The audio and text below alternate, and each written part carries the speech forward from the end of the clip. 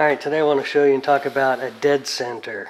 What is a lathe dead center? Well, this is a lathe dead center, which means it'll go into the Morse 2 taper. This one looks like it's big enough to even go into a Morse 3. And then it has a point on here.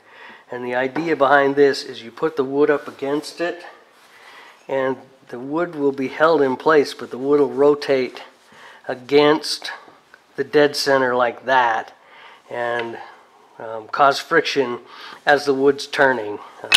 It's not really an ideal thing to use, so I don't use this at all. You can see it's just kind of rusty and old. And the opposite idea, to put it in the lathe motor side and have it drive the wood, it may do that, but there's really not a lot of friction here, so it really wouldn't push the wood, and so you'd be susceptible to not getting catches, but you may get the wood to just stop spinning all the time and get frustrated, so you'd need a different spur drive. So that's what a lathe dead center is. Not something that I've had a whole lot of use for.